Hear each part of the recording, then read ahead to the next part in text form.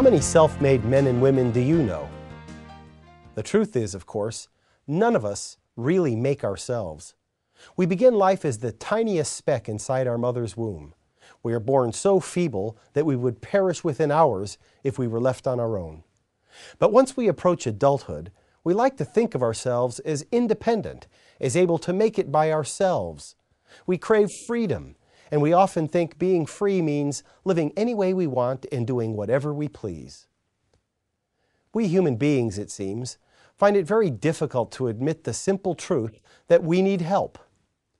One of my favorite scriptural passages says, "It is He who made us, and we are His. We are His people, the sheep of His pasture."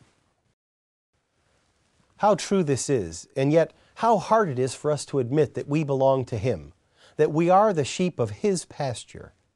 Sometimes only the feverish crises of life, when it is almost too late, seem to motivate us to admit that we need help, God's help. We seem to feel we have every right to do as we please, and yet, paradoxically, we're unhappy. Going our own way and doing our own thing doesn't bring the deep fulfillment and satisfaction that we all crave. We're like sheep going astray. But the good news is that in spite of our wild blundering through life, God never stops loving us. In Romans 5, verses 8 to 10, the Apostle Paul wrote, "God demonstrates His own love toward us in that while we were still sinners, Christ died for us.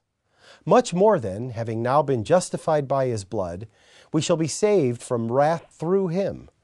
For if, when we were enemies, we were reconciled to God through the death of His Son, much more, having been reconciled, we shall be saved by His life."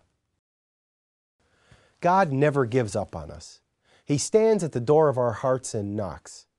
We just need to open the door and let Him in. Without God, our lives are empty and unfulfilled. But God made us for the very purpose of sharing His life with us, the joyous and full life shared by the Father, the Son, and the Holy Spirit.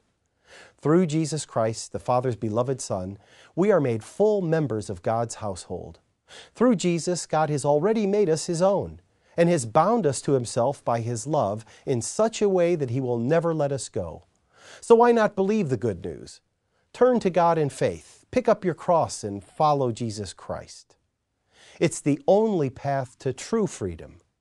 I'm Joseph Tkach, speaking of life.